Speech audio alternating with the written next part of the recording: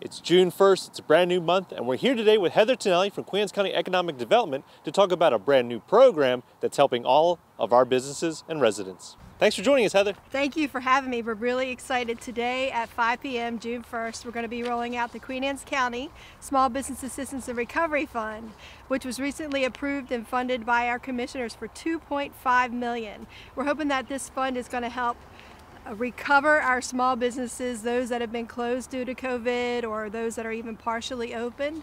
What we're looking for these funds to do is to help purchase PPE, masks, gloves, cleaning supplies, signage. Also, if businesses need to make adjustments within their businesses in order to become social distanced, those sort of things, as well as operating costs like rent, payroll, things that you need in order to keep going or to maybe open back up.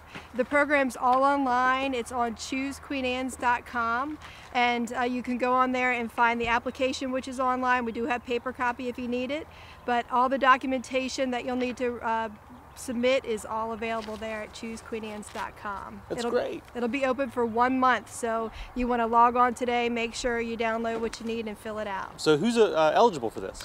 For-profits and nonprofits. So that means pretty much any business within the county. You have to be located within the county, be in good standing, and not have defaulted on any Queen Anne's County loans in the past.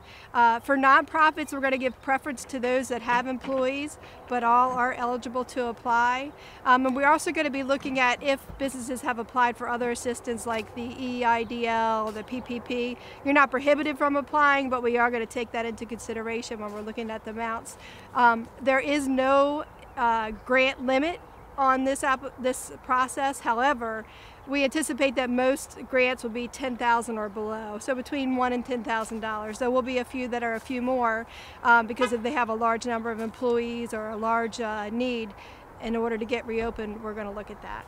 And speaking of the grant and the funding, where does the money actually come from? The money came from the federal CARES program that was then disseminated to the state, and then the state gave each of our counties a certain amount of money depending on population.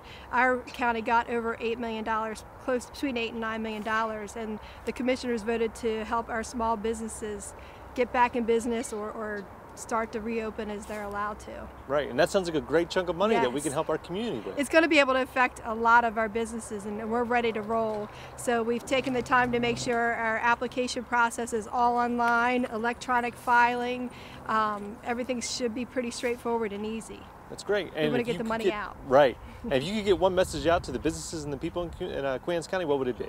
That we appreciate all that you're doing. We understand that times are tough, and we know that you are fighting to stay open, and we're here with you every step of the way, and we want to see you stay in business and become successful as we start our reopening process. That's right. So go online today, get the information. It starts June 1st at 5 o'clock, and let Queen Anne's County help you. Yep, we're here to help you. That's our job.